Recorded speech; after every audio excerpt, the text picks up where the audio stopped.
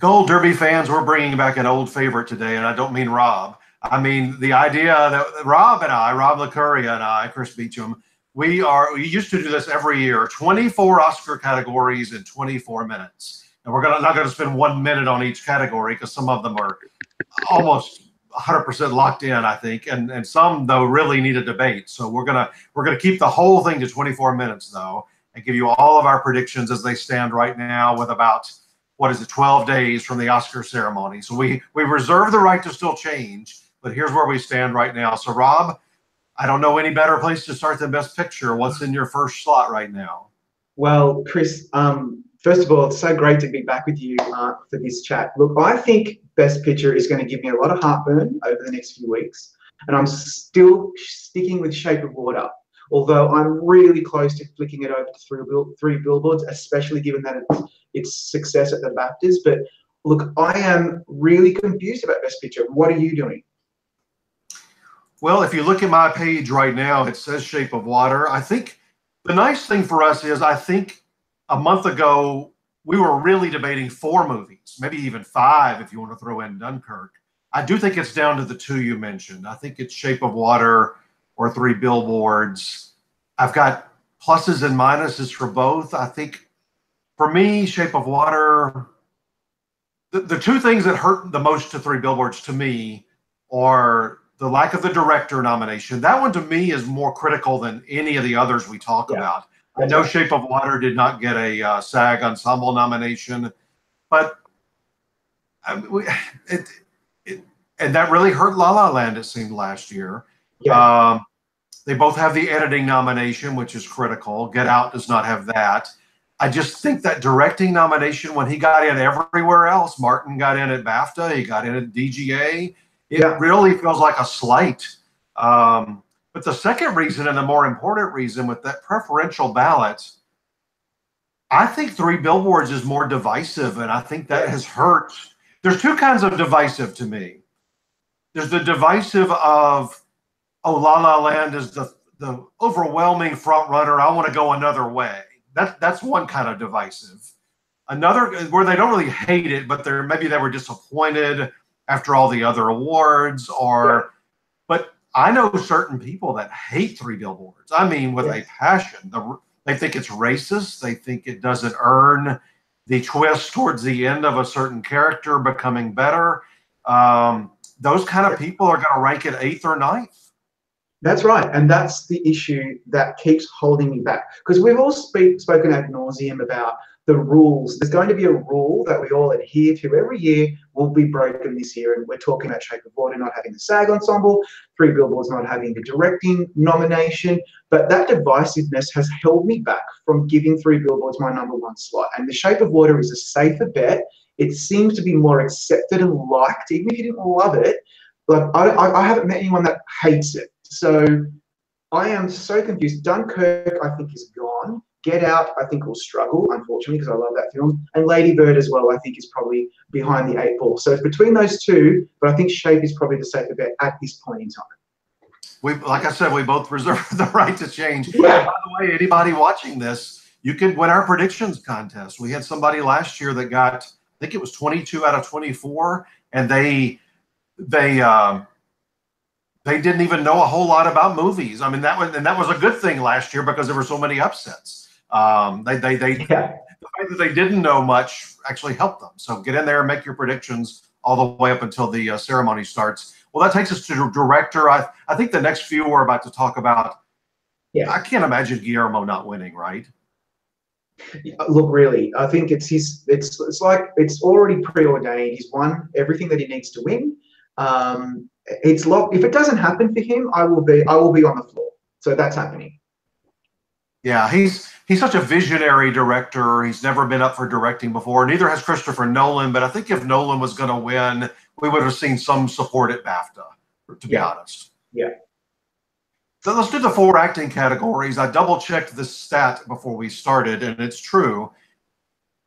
There's only been one person ever in the 24 years of SAG Awards and Critics' Choice Awards. Of course, Golden Globes have been going on longer, but one person lost after winning SAG, Globe, BAFTA, Critics' Choice, only one, and that was Russell Crowe, and he got in that altercation after BAFTA, Yeah. right when Oscar voters started voting. So there was a circumstance. All 4 actors this year have won all 4 of those prizes. So and none of them are. They're all kind of journeyman actors, respected, likable.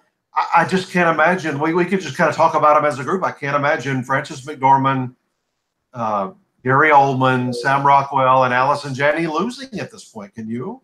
No, I don't think so. And unless Allison Janney throws a phone at someone at some ceremony in the next week, because given that Oscar voting started today, right? That's right. It started yesterday where I am. I think Allison Janney is the only one that is probably 99%. The other 3 are 100. That's just how I see it, because I just still hold out a very tiny glimmer of hope for Laurie Metcalf. But that was like pre-Globes, it was Laurie Metcalf as far as I was concerned. As soon as the Globes hit, it's just been these 4 actors have won everything, as you say. And I just can't imagine any scenario where anyone else is going to win these 4 prizes.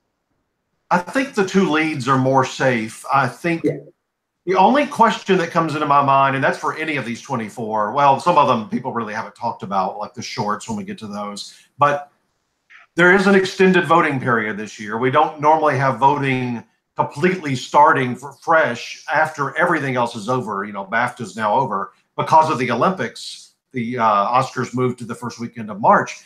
You could get those random voters, enough of them maybe, that go, it could be in anything. They go, don't tell us what to do. We're going to decide what we want to do. And that's where a surprise might come in. But I don't know who that, Laurie Metcalf, I think, is in second place. I think Willem Dafoe is probably in second place on supporting actor. I can't, unless Gary Oldman does something, or I just don't know who. I don't know who would overtake. There's not really that strong second place person. There really isn't. And even in actress, you could have made an argument for any of those, perhaps maybe apart from Meryl. So really, those are locked in, and it's kind of boring, but I think it's all deserved. I don't think anyone's going to be terribly unhappy about that. I don't mind boring, but I'll tell you the thing that bugs me more than about anything right now in our forums or on Twitter or Facebook or anywhere that you look, I can't stand that. I don't want to hear one more person in my life say, I just want upsets. Please give me upsets. Yeah. Look, these 4 actors, talking about these 4 categories, the last thing they want at this point is an upset. They've done everything possible along the way to get this win. It shouldn't be just because people are getting restless that they lose. Yeah. I would not have minded any one of these races being competitive all along the way, but at this stage, they've done what they need to do. They're all they're excellent in their roles. Let's just give it to them. I don't like those kind of surprises, because that would be devastating to any one of those 4. Can you imagine? Truly devastating. Imagine being Gary Oldman and then being picked by, say, Timothée Chalamet. It would just be horrifying. The thing is, I love a good upset. We all enjoy it for the drama, but let's let these 4 actors win those trophies, please. I would feel so bad for them if that didn't happen. Adapted screenplay. Call Me by Your Name is won basically everywhere. Writers Guild, BAFTA, and it's the only Best Picture nominee in this group. It's got to win, right? Yeah. And James Ivory's a legend. James Ivory, he's James Ivory. Him ambling up onto the BAFTA stage to collect his prize a couple of days ago, I think really helped, just at the right time. He's so adorable. He's so lovable. He's such a legend, and his screenplay is so brilliant. The only Best Picture nominee, no-brainer. I remember we always discuss these honorary, the Governor's Awards over in the summer. And he was on my list of people I thought they might give it to last time because of his directing career. I had no idea at that point last July that he was the writer on Call Me by Your Name. So it was almost like they were waiting to see if this movie would pan out, and then he might get in and win one on his own and not be giving an honorary. Yeah, absolutely. All right, this has got to be this is as tough as any category of the whole night. Pretty That's much. Original screenplay. Yeah, I think For the longest time, I thought it could be any of four. I didn't think The Big Sick, based on its lack of Best Picture, but the other four, I thought, you can make a case for all of them. I do think it's down to two now. Do you think it's the same two that I do? I think it's down to Get Out and Lady Bird. I think you agree. No, I don't have. I think Lady Bird. If Lady Bird was going to win screenplay, I think it would have won somewhere. Globes, BAFTA, Writers Guild, somewhere. I think it's Three Billboards. You don't think that Lady Bird could do a Milk scenario and just kind of come out there? Well, that was my favorite movie of the year, to be honest. I would not mind at all if Greta won, but I just think Lady Bird has not won a single award since the Globes. Not one. Not at a Guild. Not at any of the televised ceremonies. Yeah. It just seems to be faltering. I just think the Three Billboards nomination will be, again, quite divisive. If you have issues with this movie, it's generally probably the screenplay. That's, for example, just personally, my issues with this film are with the screenplay. Not that that's going to be at all indicative of what's going to win, but I'm just trying to think divisive. I see this category as being a consolation prize. It oftentimes is a consolation prize. That's why I'm pretty confident that Get Out has its nose in front of the crowd at this point in time. That's where I'm at. I just moved to Get Out into first place. The thing is, Get Out won Writers Guild and won Critics' Choice. BAFTA and Globes went to Three Billboards for screenplay. Right. So it's very hard. The one thing that we don't have and will never have going into the Oscars is they didn't compete at the Writers Guild. Three Billboards, Martin McDonagh's not a Writers Guild member, so he wasn't eligible. I think that would have given us a better clue. The thing I told Tom O'Neill the day before the Writers Guild, I told him I had you ever wake up with like an epiphany? Yeah. And I had Lady Bird winning the Writers Guild, and it dawned on me all of a sudden that morning before, I thought, no, it's going to be Get Out for two reasons. One is the Writers Guild's very male dominated. And then secondly, I just thought, if you were a writer only, and writers don't get to vote for this award at the Oscars, it's everybody voting. But just at the Writers Guild, if you were a writer, I think the two movies you most wish you had written this year, to me, were Three Billboards because it was very dialogue, character-oriented, and Get Out because it was very creative and original. So that's why and Three Billboards wasn't eligible, so I thought, Get Out's going to win there. So that's why I went with that. The head scratcher will be if The Shape of Water has a really good night and actually picks this one up in a humongous surprise. So that could possibly... we saw that with Birdman, where they kind of overdid it. And Guillermo could win three, just like Iñárritu did. Exactly. But I think it's Get Out. But the other thing about Three Billboards, we got to keep moving along, is it's a playwright, a very noted award-winning playwright, and they sometimes look just like TV Emmy voters fall for those Oscar winners, if they're eligible in a category. I think Oscar voters just love playwrights. They do. So let's see what happens. Okay, cinematography. I know everybody's got Roger Deakins. Yeah, I still have him there, but there's no names on the ballot, and he's lost every other time. And typically, this award goes to a Best Picture nominee. So I don't think he's as safe as people say. No, I agree. And actually, I could make an argument for any of these. And for a few weeks, just for my own personal satisfaction, I've had Mudbound in the first place. I'm going to move that. Rachel Morrison is not going to probably win this. I thought it'd be lovely to see her win as the first woman nominated ever in 90 years. But Blade Runner seems to be the favourite. It's not a Best Picture nominee. That means who? Will it be Dunkirk or will it be Shape of Water? I think Darkest Hour is probably behind those two. But I'm all over the shop in this category. I haven't made up my mind. What are you saying? Well, I do have Blade Runner. I'm really tempted. Somebody did an article recently, and this caused Marcus to switch, Marcus Dixon. The Director and Cinematography Award at the Oscar has gone together the past five straight years. So Shape of Water, I think, is more of a contender here than people think. Yes, that's a very good point. Wow. Okay. Well, that just made it even worse. All right, let's fly through some of these. I think costume design, we both have Phantom Thread, right? I mean, a movie about a costume designer. I mean, that's you know, I was clinging to some hope that Beauty and the Beast could do it, but I moved Phantom Thread up there because honestly, I mean, that's going to win. I think it's going to happen. I think so too. Film editing. Now, here's one where I have made another switch in the last couple of days. You can do it. Well, I've had Dunkirk forever, and I do think it could win. It's three timelines, so they love that kind of stuff.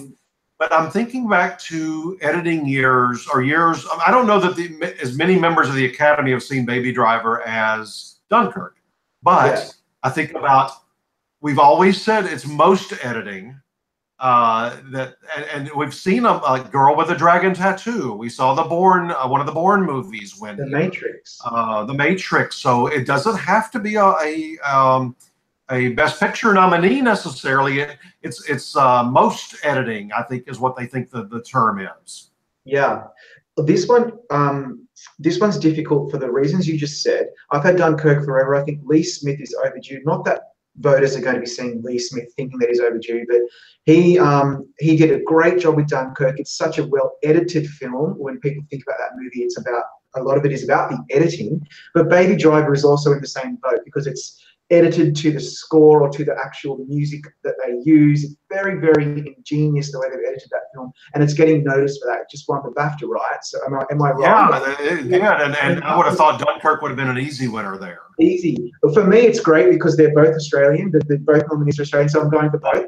There's a whole other thing. But you know what? I'm thinking maybe I'll just go with Baby Driver because that could be a nice little surprise on Oscar night. Okay, I think the next three are pretty settled. Makeup and hair. If that's not Darkest Hour, I don't know what is. That's Darkest Hour. And that goes back to like I'm thinking Iron Lady, you know, also winning, and Meryl Streep winning, and Gary Oldman winning here, and production design. I think everybody has Shape of Water. Can't imagine anything else. Score. I think everybody has Shape of Water. Can't imagine anything else. Would you agree on all those? Yeah, I think, again, I'm trying to make an argument for Blade Runner and production design, but it looks like Shape of Water is for the safe bet there. Score, for months, I thought Hans Zimmer was going to finally win his second Oscar for Dunkirk, but I don't think that's going to happen. Alexandre Desplat is going to win for Shape of Water. He's won pretty much everything else he needs to win. And that then brings us to what? To song, right?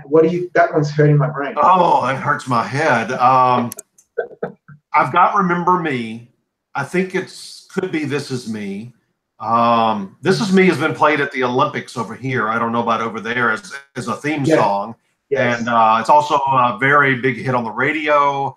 Yeah. But that part did not help Justin Timberlake last year. I mean, that song was everywhere last year at this time.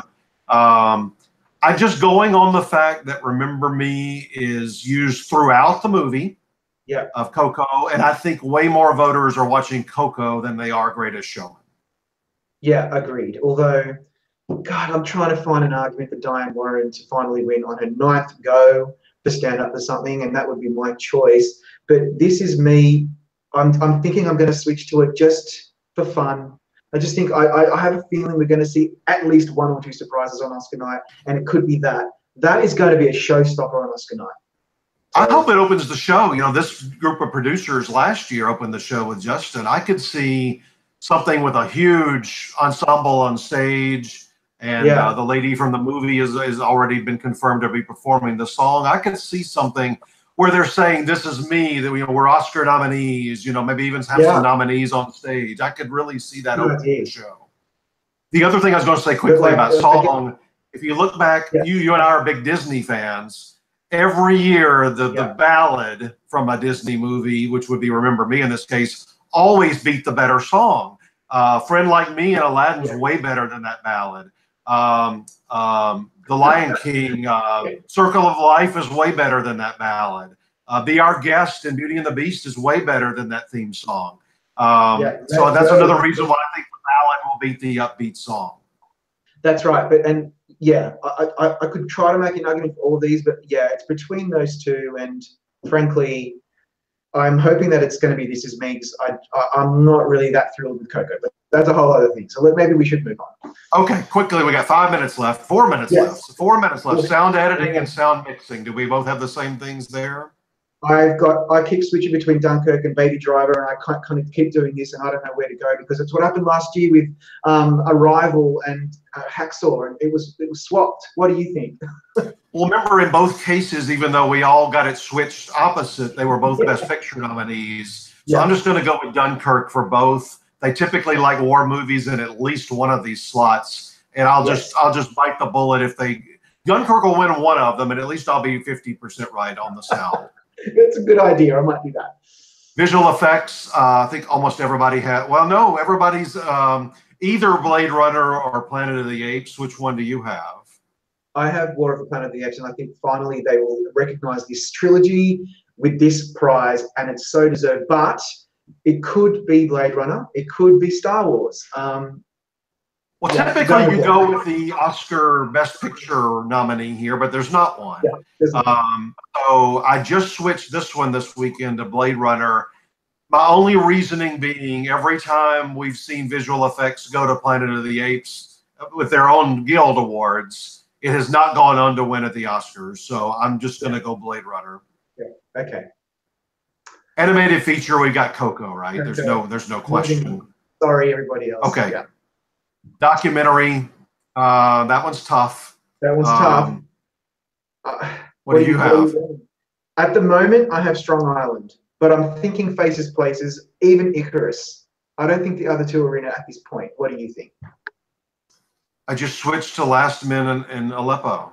Did you really?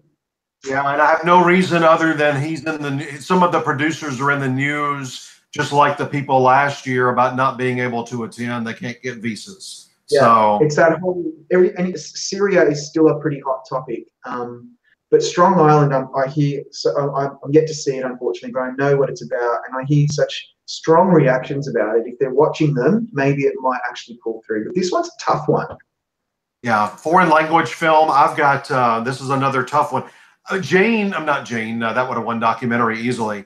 There were a couple of movies here where I thought they would actually win, and they're not even nominated. I'm going Fantastic Woman. I haven't heard anybody dislike that movie. I know some people that really hated The Square. Loveless, I think, is coming on a little bit stronger. But I'm going Fantastic Woman. I think it might be the right time for that movie. I agree. I think A Fantastic Woman is probably out in front. Chile will win Best Foreign Language Film, but I have a slight inkle as well because from Hungary. I've seen that, and it's pretty special. So again, I don't think The Square is as a favorite like a lot of people might think it is. It is divisive. Okay. All right. We got a minute to go. We got the shorts. Three more. I have watched all the shorts now, all 15 of them. My mind says go with Dear Basketball on animated because you wouldn't be as aware as they are here, but this town is crazy for the LA Lakers. Kobe Bryant is an all-time legend, and I think they'd like to see him on stage. It's not the best of the group. I thought Revolting Rhymes was the best animation that I saw and very easy story to follow. What do you think? I have been going towards negative space, but I currently have Dear Basketball in #1 because I just think a lot of lazy voters will probably go down that road. He was a huge hit at the nominee luncheon a couple of weeks ago, as you would expect. So they know he's part of the nomination. It's not like a mystery. I think documentary short is a little easier, personally. I've had Edith and Eddie in first since the beginning. And then once I watched everything, it's the sweetest. And it does have a twist in it, and it is sad, too. And I just think all that emotion will help it.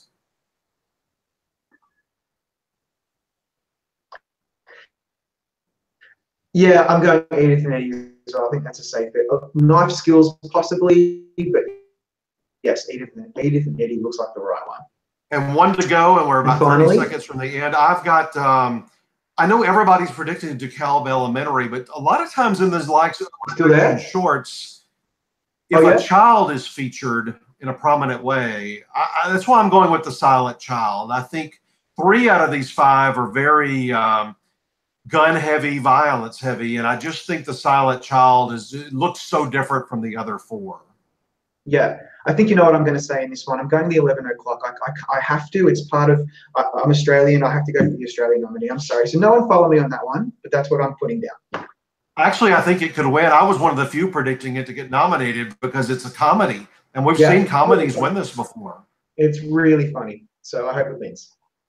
Well, thanks, Rob. We'll do more of these. Everybody jump into the prediction center now and get your predictions in or get them changed. And we'll be back on Oscar Sunday. Bye.